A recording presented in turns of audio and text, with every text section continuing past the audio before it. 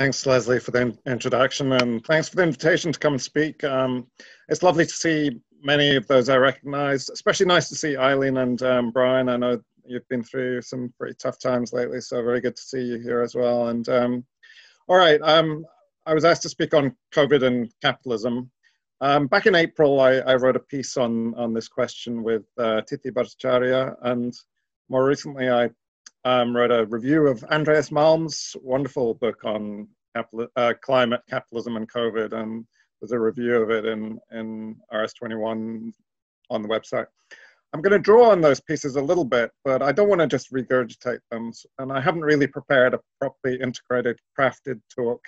I'm just going to air half a dozen ideas to get some discussion going. So let's kick straight off with the pathogenesis of the problem, the causation of COVID, its generation, and the role of capitalism in that. I'm not going to say very much on this. It's rather abstract, but very important. The go-to theorists of this are Rob Wallace and Mike Davis, I would say. But if you're interested in this, there's also wonderful summaries of the role of capitalism in producing zoonotic diseases in Andreas Malm's book, and a very condensed summary of it in the review I've written of the Malm book. Because I think Marxists such as Davis and Wallace are absolutely right to pin at least a major part of the production of COVID, its genesis, its pathogenesis, on the mode of production. So we're saying, you know, capitalism, this almighty clusterfuck, is on your account as well as everything else. This is yet another symptom of the metabolic rift, the alienation of humanity from the natural world. Michael Friedman puts it very well in a piece in Spectre. COVID pandemic has drawn global attention to connections between human and ecosystem health. If you degrade the eco health of the planet, it'll have knock-on effects on human health as well, as we're seeing with COVID. I mean, I'm not going to go into the details of that argument. I would draw two points. I think 2 points are worth bearing in mind in respect of that argument that capitalism causes COVID. One is that we're not yet absolutely definitively sure how COVID arose. I mean, Rob Wallace, in an interview in Spectre, he raises the possibility that it may have been held in labs and held in a lab and escaped from there. He doesn't rule it out, although it seems unlikely. The other thing I think worth bearing in mind is that when we say COVID is caused in a sense by capitalism, I mean, epidemics of this sort obviously are not new to capitalism. Capitalism is accelerating, is heating up the pathogenic soup that was long ago created by other forms of class society. On this question, James Scott's book, Against the Grain, is absolutely fascinating. I'd recommend it highly. He speaks of the late Neolithic period, the time of the transition from pre-class society to agriculture. He talks of the late Neolithic as a multi-species resettlement camp, because it was then that human beings were becoming sedentary with agriculture, with towns, and so on. And humans in the process were becoming a herd-like animal, much more herd-like than they had been before, just at the moment when we were also becoming parasitic on actual herd animals. And it was in this mixing of herds that the great zoonosis took place, spewing out all these awe-inspiring diseases that any little piece of COVID DNA would worship if it had religion. Diseases like smallpox, bubonic plague, typhus, cholera, measles, mumps, maybe malaria as well, and so on. So in this way, COVID is reminding us of yet again, of the greatest challenge facing humanity, which is how to live with nature without completely trashing it, destroying it. No previous class society managed it particularly well. Pre-class societies obviously did. And, you know, by the way, this is a bit of a digression, but I'm struck by the astonishing radicalism of Marx and Engels when they were writing in the 19th century in Victorian England, the epicenter of ideology of progress and of social Darwinism, the idea that those with guns and dinner jackets represent the pinnacle of civilization. And here were Marx and Engels saying, well, actually, these savages in pre-class societies, there were elements of utopia in their form of society from which we can learn. I think it's an astonishingly radical statement, especially for the times that it was being written in. But anyway, that's a digression. So that's all I want to say on the pathogenesis. Let's move on to the epidemiology.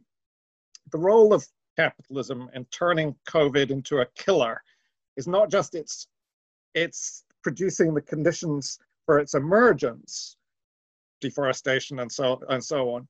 It's pathogenesis, as I've just been discussing. It's also how the disease interacts with human beings within social matrices.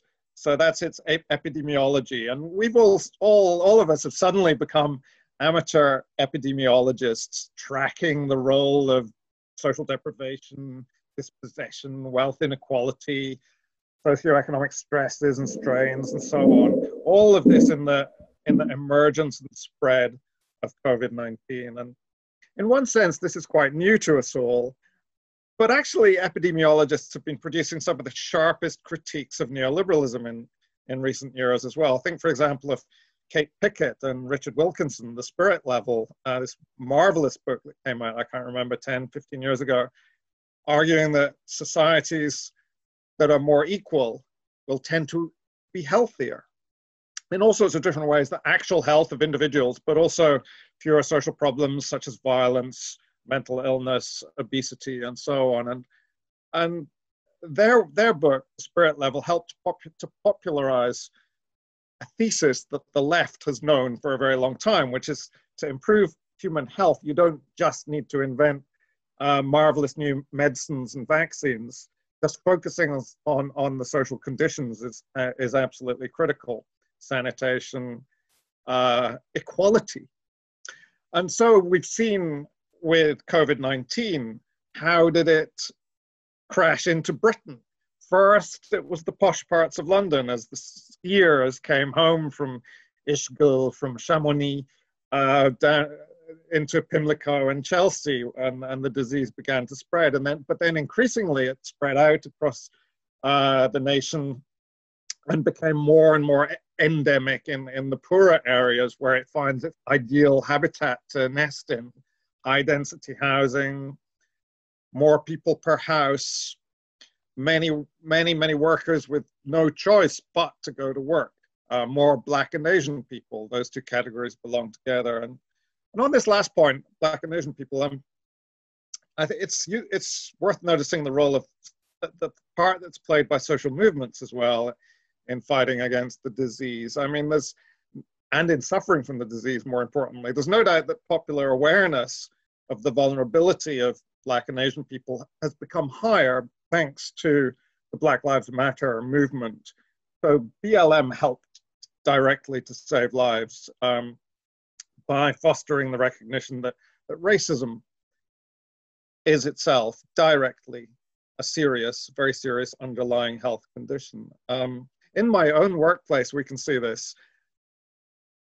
My manager is a complete bastard, as anyone who's looked at my Facebook feed will know. To any members of staff deemed not vulnerable, they have been just absolute bastards. But if you're BAME in my workplace, you're classed as vulnerable. And so you're allowed to teach online if you wish. The rest of us have to go and teach on campus. And this is an example really of class struggle, the producing structures or forms of thought that reduce, that lessen inequality in this small example. But obviously the more powerful tendencies are in the other direction. And so in the current crisis, we're seeing a horrific polarization on all the usual lines. COVID is provoking trends towards greater inequality, which is making society's immune system even weaker for when the next pandemic comes around. So that was my second point. The third one concerns the economic collapse. Economic historians in the future will probably look back and they'll see a long crisis from 2008 onwards, with an important inflection in 2020. So by most measures, globalization, for example, came to an end in 2008. Trade wars kicked off, growth resumed, but very, very slowly. And then in 2019, the world economy was beginning to tip into crisis, but COVID came along and tipped it off the edge. And with it have gone lots of the old preconceptions that we've come used to over the last 10, 20 years. Austerity is no longer the pole star for governments to follow. And neoliberalism may well survive this, this pandemic, but it will probably emerge in a rather more statist form. It'll be exceptionally indebted, so another massive austerity hit will probably be imposed or they'll attempt to impose it in a few years' time. At the moment, in Britain, the Tories are splashing the cash and they're benefiting from that, which makes it tough for Labour to resort to some of its usual demand. The demand for extra spending worked well in conditions of austerity, but not so well any longer, not right now at the moment. COVID is probably going to lead to a pretty long-term squeeze on growth. We'll see, it's hard to predict. Quite likely, maybe a deflationary spiral, maybe inflation, maybe both. We'll see. Probably inflation. At the moment, the scale of bankruptcies and unemployment is soaring. As you know, even in the relatively leafy part of town I live in London, the number of boarded up shops in the shopping street is phenomenal. And so the suddenness of this impoverishment and the scale of it is staggering, and therefore the potential for rapid politicization and for rapid swings in consciousness and movements is well, it's obvious, and we can discuss. Next point is I wanted to talk about briefly is welfare and the state.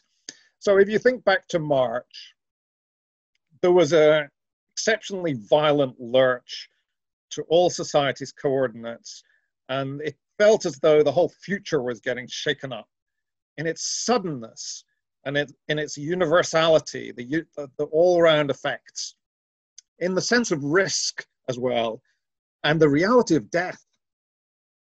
It really felt comparable in some respects to war. But of course, this is a health emergency, not a military emergency. So the side of the state that comes to the fore is not the side for war, it's the side for welfare. And so the state comes into its role as protector of society, or aspires to anyway.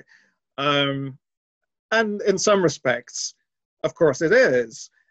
And in Britain, this is especially powerfully felt because the health service is a progressive institution within a national casing.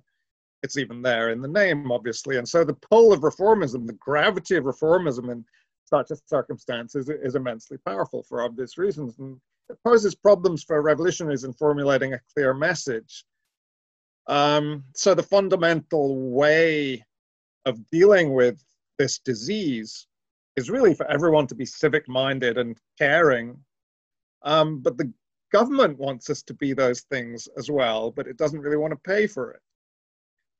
So in a sort of very basic level, socialists find themselves aligned with the government, but obviously this is a government that's completely failing. But what I'm trying to say is it's not like a war where we simply say stop, stop the war. There are some socialists who are saying stop lockdown, but I'll come on to that debate in a minute. From the framework I've been outlining, there's an easy slip for some towards supporting coercion and surveillance.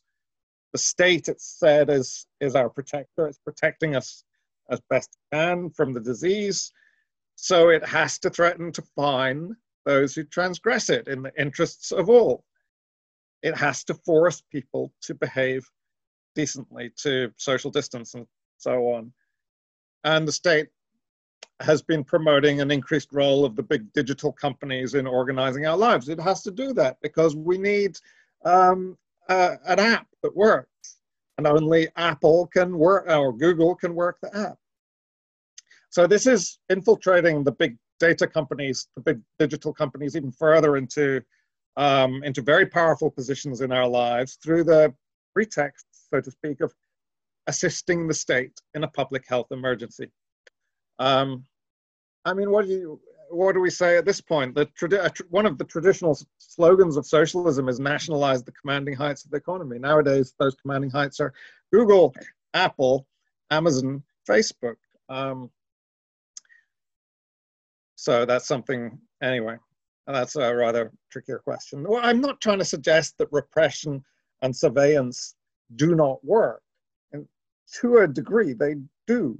My guess is that those countries around the world that are seeing the lowest death rates are either countries with geographical luck, so sparse population, young population, not very mobile population, or they're the least neoliberal countries and the more equal ones, so with a better social immune system. Or they're countries with past experience of epidemics, recent experience, a lot of countries in East Asia with SARS and so on. But also China is a country with a highly repressive authoritarian state, and that's presumably part of the reason why China's dealt with it in the later stages more effectively. That said, obviously on the left, we need to argue against coercion and against repression, against fines, and instead for a strategy of education, civic mindedness, mutual aid groups, empowering communities, and above all, state support for those who have to self-isolate. So the locate, test, trace, isolate, and support message that's coming out from IndieSage and that we're all supporting, so on. But where in this picture do we put lockdowns? There's a brilliant essay by a Greek Marxist, Panayotis Sotiris, in the current Historical Materialism Journal. He makes a case for absolute opposition to lockdowns. It's a brilliant essay, but I think he's wrong to absolutize opposition to lockdowns. I think instead one needs to operate on several tracks at once with that type of argument, the autonomist argument, Panayotis' argument, to build from below, mutual aid, etc. Also opposing authoritarian forms of lockdown. But finally, building through campaign groups and through union organizations that can demand that the state provide proper support, full support for people isolating during lockdown, because, and this is what's missed by the total anti-lockdown arguments, like it or not, only the state has resources to disperse money on the kind of scale that can make a lockdown effective in getting rates down to the level where test and trace can actually work. Now, of course, lockdowns come with an absolutely horrific cost. Unemployment, social polarization, etc. That there can't be a demand as such. And I'm certainly not arguing for a one-size-fits-all position on lockdowns applicable everywhere, etc. And also there's a bit of confusion over the semantics. When I say lockdown, all I'm meaning is a framework in which, you know, for instance, people can meet others outside, but indoors, one's confined to one's bubble until the lockdown is lifted. Because in Britain, with hospitalization rates soaring and hospitals in some regions about to become overwhelmed, I think this question of lockdown is, at the moment, to this extent, a left-right issue. The Farage's new party, the Brexit party essentially, and the Tory right are adamantly anti-lockdown because they're social Darwinists, basically.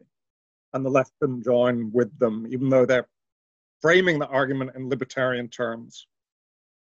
We're against lockdowns as a solution, but you know, most people are. Lockdowns are a temporary necessity in certain cases. They're being completely ineptly handled by the government, and we on the left are having to push for an alternative way of doing them. Nonetheless, I don't think we can be absolutely opposed.